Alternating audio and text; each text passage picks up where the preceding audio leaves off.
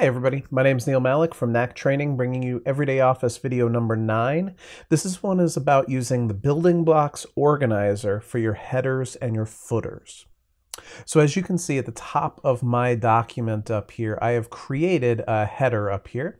You can see that it says marketing document, it says who the author is, it says it's page 1 of 7, and you can also see that down at the bottom I added a graphic to the footer so that, it was branded or whatever. So the idea here is that once you get the headers and footers set up the way that you want them to be, it's a good idea to templatize that. Now, a lot of times that means save this file as a template, but if I want to be able to add the same sort of header and footer on different types of documents, then it's a good idea to save this into what's called the building blocks organizer. So we start off by double-clicking into the header of this document. And then I'll just use Control-A on my keyboard. As you can see, Control-A selects the entirety of the header. It doesn't select the header on page 2, and it doesn't select the footer down here. It doesn't select any part of the document. It just selects what's in the header. And I'll go to the header drop-down menu and notice at the very bottom of the header drop-down menu, there's this thing that says I can save whatever I have selected into my header gallery. Now I've been saying building blocks organizer, and here it says header gallery. Here's the thing, in Microsoft Word, basically any component that you want to add, whether it's some standard text or a standard header or a standard footer, those are all saved into your building blocks organizer, and then different segments of it are called auto text or header gallery or footer gallery, those sorts of things. So I'll save this selection to my header gallery, and as you can see here, I can give this thing a name. I'll just call this one standard document header. Notice here that I can save it into the header gallery, but notice all the other options that are here. This is what I'm talking about. The category here, the built-in category versus the general category versus the new category. Maybe I'll create a new category here called Everyday Office. So all the Everyday Office headers go into the Everyday Office category. I can give it a description if I feel like. Maybe this will be document name, author, page number, and number of pages. And right there, save it into building blocks. I could also save it into normal, which is the template for all my documents, but then it wouldn't necessarily be available for us for things that don't use the normal template. So I'll click OK here. And now that thing is saved. Before we move forward and use it, let's just do the same thing with the graphic down here at the bottom. Double click on my footer, Control-A selects the entirety of the footer, go to my footer drop-down menu and save the selection to the footer gallery. I'll call this one standard EO footer, into the gallery called footers and into the category called Everyday Office. Hit OK. And my description will be EO graphic footer. Lovely. Click OK. And now that's saved.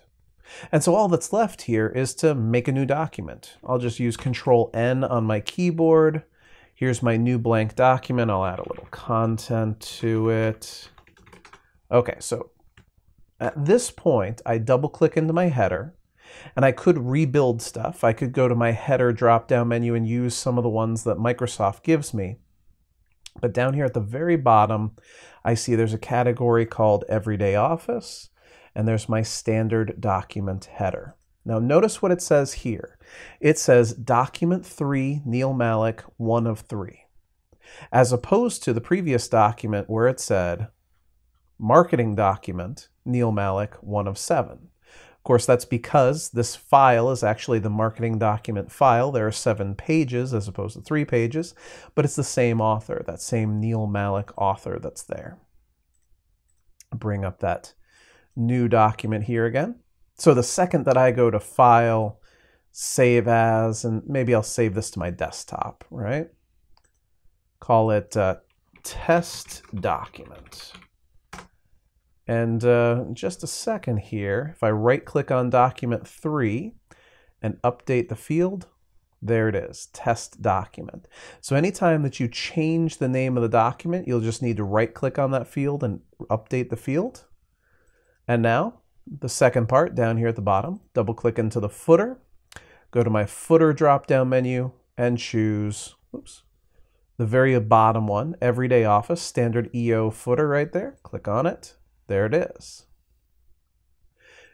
Now, what happens when I realize these footers are a terrible idea? Gee, that couldn't possibly happen, right? Well, you'll need to get back to the building blocks organizer, and you can get there by a lot of different directions. Probably the fastest way is if you go to the Insert tab up here at the top of the screen. Then under your quick parts, there's the building blocks organizer there. But however you can find a button for the building blocks organizer, there's a bunch of different places you can access it from. So I click on building blocks organizer. And as you can see, this little dialog that comes up, it's got auto text, it's got bibliographies, cover pages, equations, and here's my footers. And notice here are the footers that are built in. Oh, there is a footer that's listed as Everyday Office. And so if I felt like this was a terrible idea, I just hit the delete button right down here. And in the same way, once I get past footers, here's my headers. Here is an Everyday Office header, and you can see the contents there. Maybe I like my footer, but I don't like my header. I'll click on the header, choose delete, and yes. And now that header is no longer available. And click close. So within Microsoft Word, an easy way to add templated content is through the building blocks organizer. That can come in the form of headers, footers, and as you can see here, auto text, bibliographies, tables of contents. There's a lot of different versions of this depending on what area you're most interested in.